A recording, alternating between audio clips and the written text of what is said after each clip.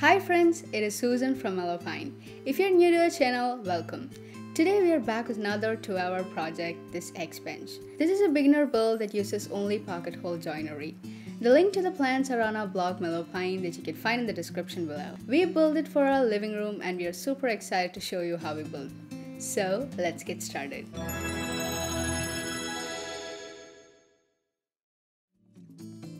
First step, we took the lumber for the X brace and the base of the bench. We took 2x4 lumber to make these pieces. We made 4 pieces for the 2 X brace legs with 16-inch slant length and both edges mitered at 22.5 degrees on the miter saw. For the base, we made 2 pieces of length 12 inches each from the 2x4.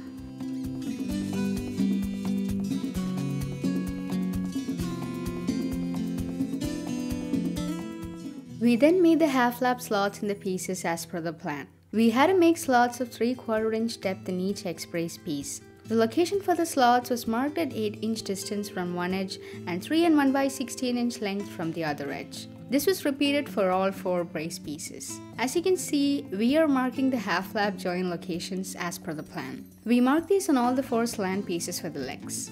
These slots will be cut out to make the half-lap join later.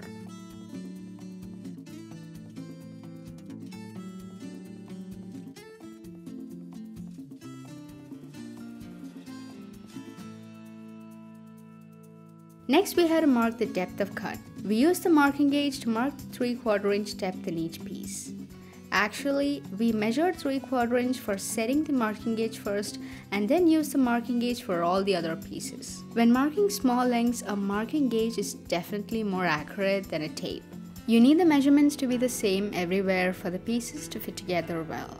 After that, we set all the pieces on the table next to each other such that the markings on each piece formed a continuous line. We used the circular saw along with the Craig AccuCut guide to make cuts along both the lines.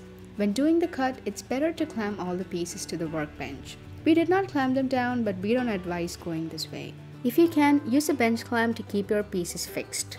Then we made 2 more similar cuts along the center of the slot as well. Another option is to make this cut on the table saw, but we try to minimize the use of advanced tools so that the beginner DIYers can make our projects.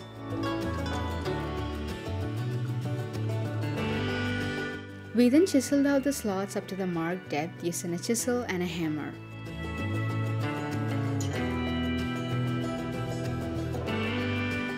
The cuts with the circular saw make it easy to chisel the wood out. We really love using the chisel, but if you don't want to use a chisel, a trim router is a better option here. A router will also do the job perfectly.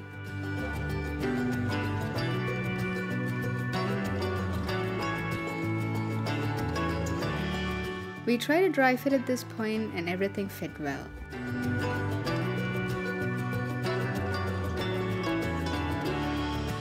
Then we moved on to the top board of the bench. We took a 3/4 inch by 11 1/4 inch board and cut out a 36 inch length from the board piece. We then sanded everything all the way from 120 grit to 220 grit.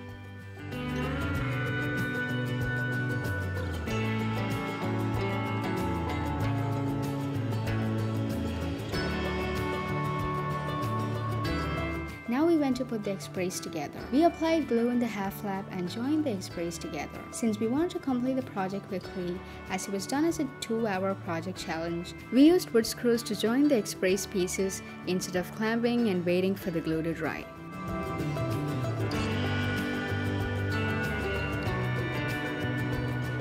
With screws, you gotta drill the pilot hole, countersink the screw head, and use the impact driver to fix the screw. We used 2 wood screws for each brace of 1 1/4 inch length. Make sure to apply just enough glue inside the half-lap slot. Ideally, after you screw the braces together, a tiny trickle of glue should seep out of the edges, and that's when you know it's right.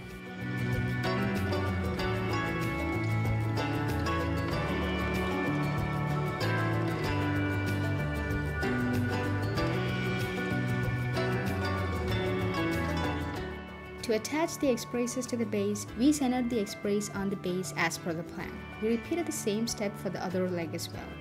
We drilled 2.5 inch wood screws from the bottom of the base toward the X brace to join them together.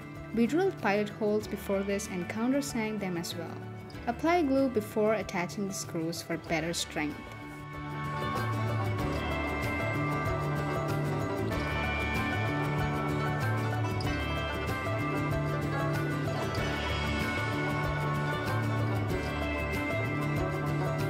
Now that both the legs were ready, we went to fix them to the top of the bench. We centered the leg along the shorter edge of the board, and along the longer edge, we fixed it such that the board jutted 6 inches from the outer edge of both the leg pieces. We marked this length of the board and drilled the pilot holes on the board for screwing. Then we countersank the pilot hole. After this, we used 2.5 inches long screws to join the top board to the legs. I know the measurements may sound a bit confusing, so feel free to check out our blog Mellowpine for free plans of this build. Coming back to the point, remember to apply glue before attaching the board to the legs. It's important to center everything carefully before screwing.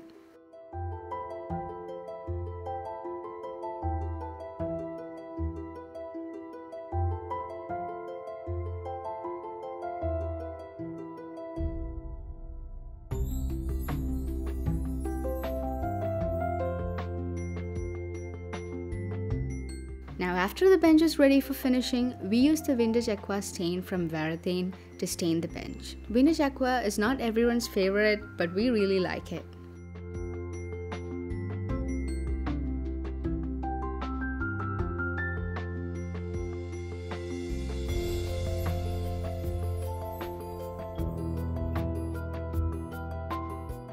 So here we have the X bench completed quickly and easily.